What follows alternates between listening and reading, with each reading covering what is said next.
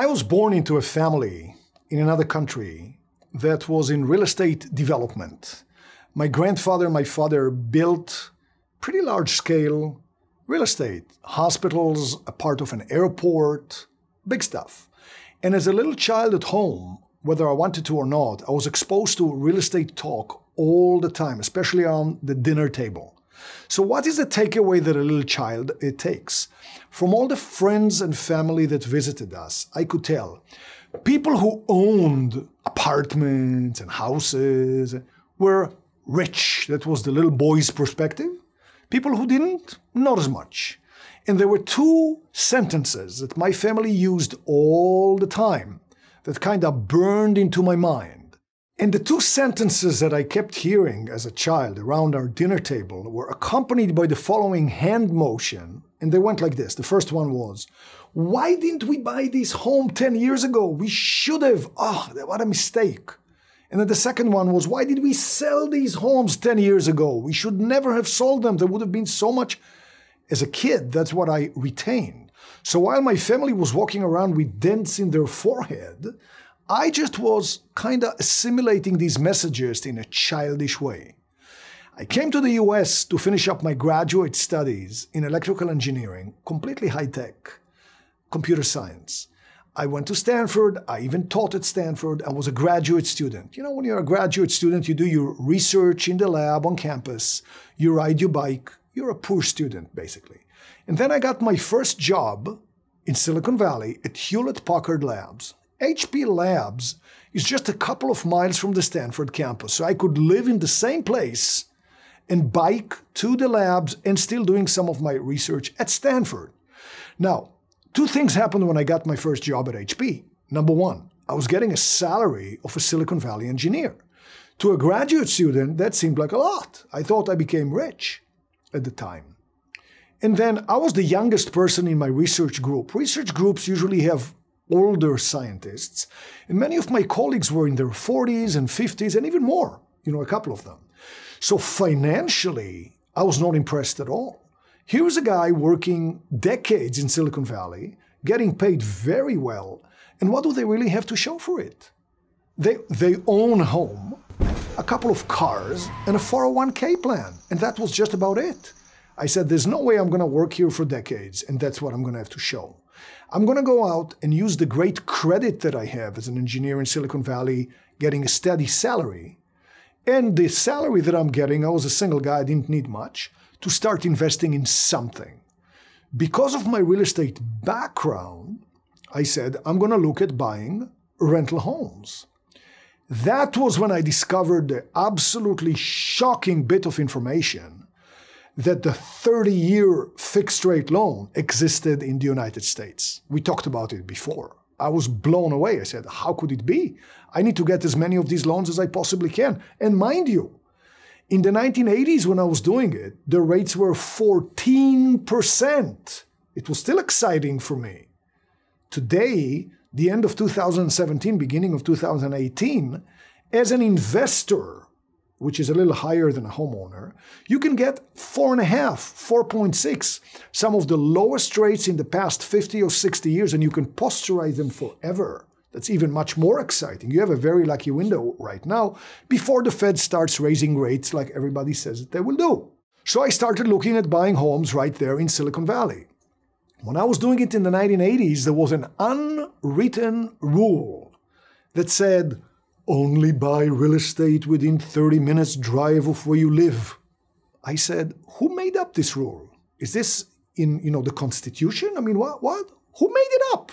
Why do I need to buy exactly where I live? Why do I have to kiss the house goodbye? By the way, you can't even do that, because if you get into your yard, you're encroaching on your tenant's rights. You can't do that legally. So what do they need me for? I was too busy to take care of the home anyway. I was using a property manager. So I said, I don't like this so-called rule because I didn't like the numbers in Silicon Valley.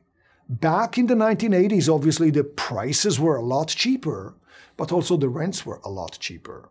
And the rents were too low relative to the prices in a way that just did not work, especially when the rates were 14%. So with a little research, I saw that if I hop on a plane and I go to a smaller city called Las Vegas, it took about an hour and a half by plane, I could buy homes in similar location that cost 4 times less, but would rent for only 2 times less. That was a completely different world. Started going to Vegas every week, and eventually I found my bearings. I got connections with local brokers who knew what I was looking for. I identified a good property management firm because obviously I needed someone to take care of my rentals. I was living in Palo Alto, California. And at the end of 1 year, I owned 22 homes. It's not as impressive as it sounds because back in the 1980s, these homes were less than $40,000 each. At the time, it was easy to get financing with only 10% down, sometimes even only 5%. So financially, it wasn't very daunting to do. Maybe it was good that I did it instead of talking a lot about it. During the year of doing it, my Silicon Valley friends, all logical engineers, made merciless fun of me for doing that. You're crazy, you're going out, the rule says 30 minutes drive. After a year, they all wanted in. I said, what do you want from me? Said, no, you already know what you're doing. You're in Vegas. You have your managers and your realtor. Lead us.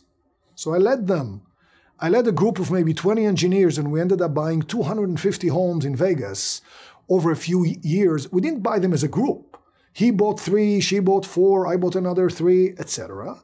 But because I was the leader of the group, to the service providers, the property managers, the realtors, we appeared to be a very large client. So even the engineer who bought 1 home enjoyed the same clout as if they bought 250 homes. It's a very simple business concept, but it works. They wanted to please us because they didn't want to lose 250 homes if somebody was dissatisfied.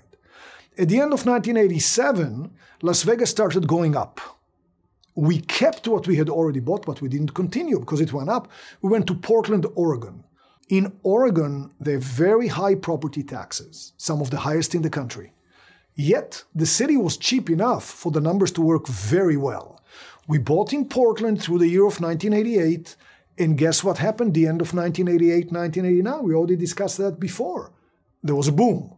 So we stopped buying in Portland and we moved, and from 1989 we were buying in Phoenix, Arizona, where from 1989 till the end of 2004, and I don't think I have to tell you why we stopped buying there at the end of 2004. It was another boom. We bought 3,000 homes. Me, my friends, my investors, my engineers from Silicon Valley, and it all grew. Why did it grow? Because people started getting very curious about what we were doing. I started getting invited to speak. I spoke to investment clubs, and in one of the lectures in San Francisco was a reporter for the now defunct San Francisco Examiner. In the Sunday paper, there was a big article about me and what we were doing. The whole thing exploded. At the time, it was a lot more fun to do and exciting, and I felt like I was changing people's lives for the better, more than working in Silicon Valley. So I was in a startup at the time. When the startup died, I decided not to go back to tech. It was a little scary not to get a paycheck anymore. And I formed our company, ICG, about 30 years ago, and we've been doing it ever since. Similarly, we go to large metropolitan areas in the United States. I've been a student of the demographics, and we'll talk about that a little more in another segment. We create a team in place, local property management firms that came with recommendations, local brokers that came through our contacts. We give them the acid test by buying some properties with them and seeing how they do. If we don't like a piece of the puzzle, we replace it until we do. And then we have a team. And now we buy, I buy, my friends buy, my investors buy, and we've done it in at least 30 or 35 cities in the country, close to 10,000 homes over the past 30 years. Very passionate about it, and you're absolutely welcome to use the infrastructures and the team that we have in many of those markets to build your own portfolio.